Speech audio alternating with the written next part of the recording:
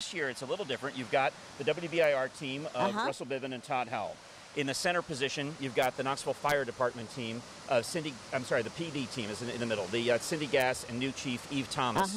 The Knoxville Police Department are in the center. And then the far boat is the Fire Department boat. That's Chief Stan Sharp and DJ Corcoran. Awesome. So it's a three-way race. They've got to go down around some of the stanchions of the World's Fair Park Amphitheater and back here. So we are at the start and finish line. And there is a balloon marking the halfway point. Now, this is bragging rights on the line. KFD, KPD usually do a tug of war in years past. They've changed it up to paddle boats, and now Todd and Russell joining the challenge. So we're going to start this race. Are you ready? Because we'll have Judith Foltz. Judith Foltz is going to wave her hat. So gentlemen, ladies, watch the hat across the way.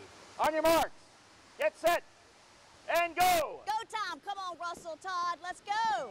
Are you paddling? Right now it looks like KPD is taking a significant lead.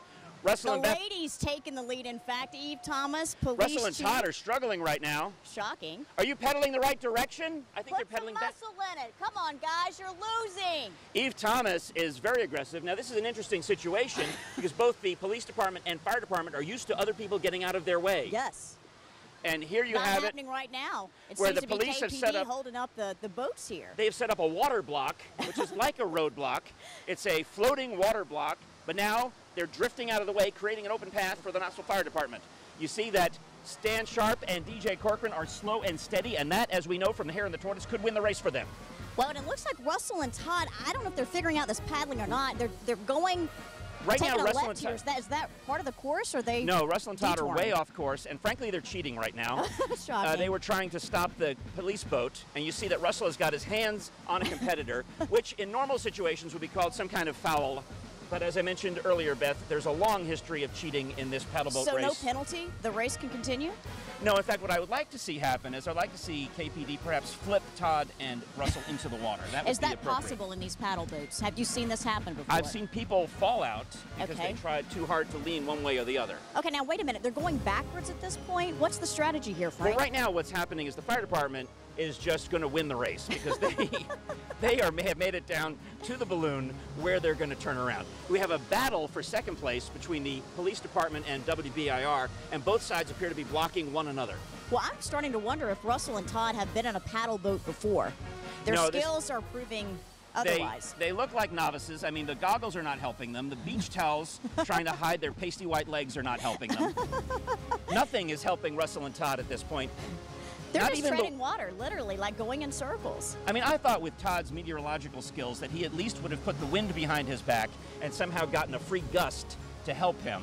But as you can see that right now, looks like DJ Corcoran is sipping a cold one as he is already celebrating victory, which is probably well-deserved because they're the only team to have made it to the turnaround point here at World's Fair Park on the festival on the 4th. I'm not sure Russell and Todd will ever make it to the halfway point. There is a balloon, a patriotic balloon in the water. Is he supposed to be on the rest of the show, or can I just host it with you? Well, you may be with me because they may never get out of the lagoon here at World's Fair Park. Now they're headed toward the amphitheater. I'm just not sure what's going on. Well, what's going to happen in the amphitheater is my friends from the Knox Asian Festival are about to do their lion dance, which could be frightening for Todd and Russell if they're not prepared. Well, they may want to join in the dance. It looks like what they're preparing to do. I don't know. Right. I think they'd have better success in the lion dance than they will in this paddle boat race. Meanwhile, KFD closing in on this finish line.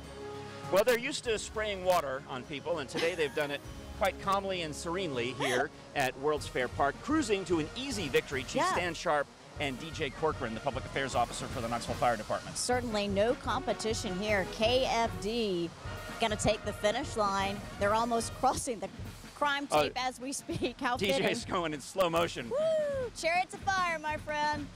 And it is official. Knoxville Fire Department has taken the Festival on the 4th Challenge trophy this year, and now it is sadly a race for second place, something that Todd and Russell are not accustomed to being in.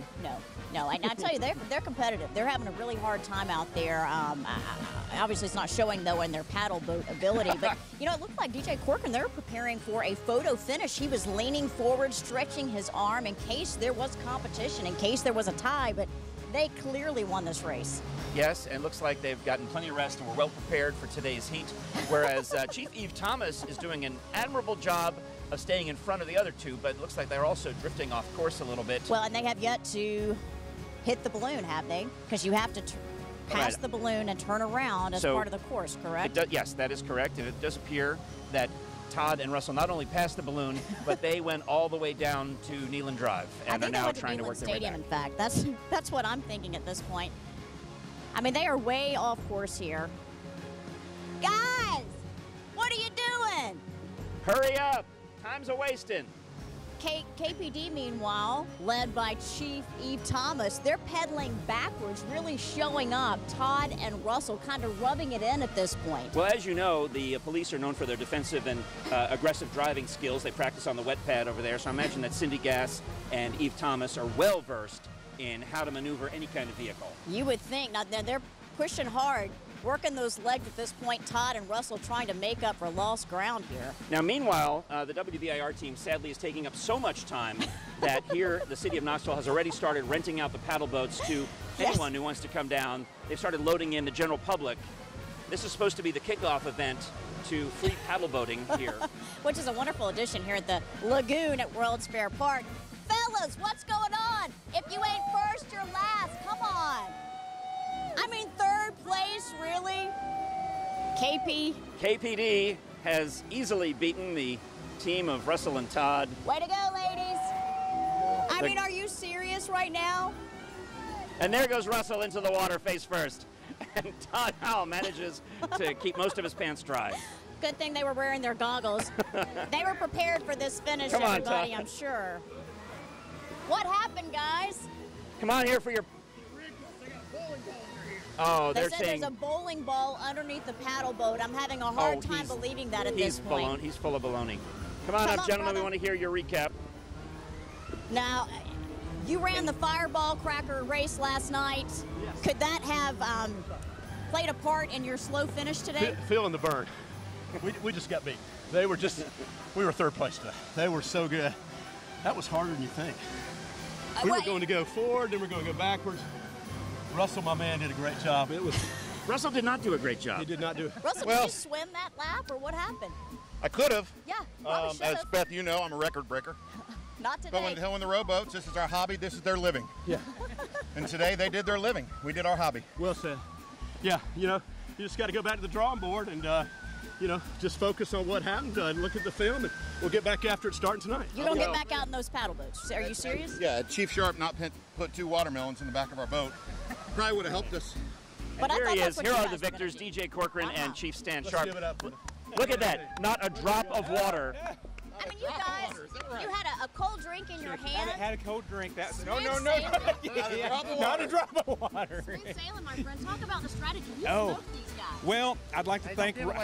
No, I'd like to thank Rami's. They fixed me a good breakfast this morning. I had the country breakfast. I'm still riding on that.